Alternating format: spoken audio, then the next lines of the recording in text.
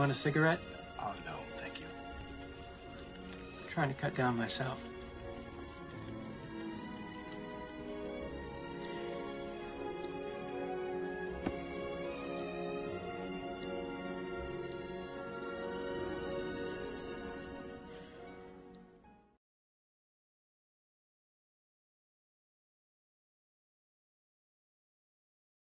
Hi from the Dean of the Democrats.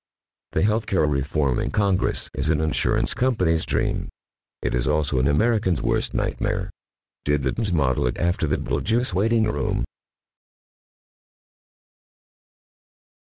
Hey, are there some good things in this bill? Yes. This is basically the Mitt Romney bill in Massachusetts, except it doesn't insure as high a percentage as people.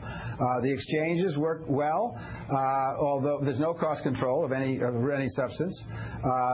You're going to be forced to buy health insurance from a company that's going to take, on average, 27% of your money, so they can pay CEOs $20 million a year, and so they can have return on equity in their shareholders. And there's no choice about that. If you don't buy that insurance, you're going to get a fine.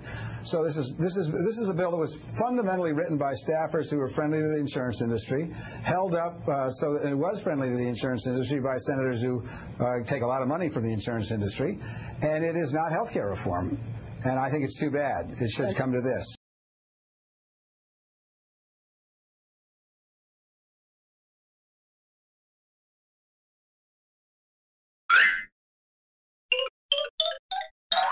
Gizmos!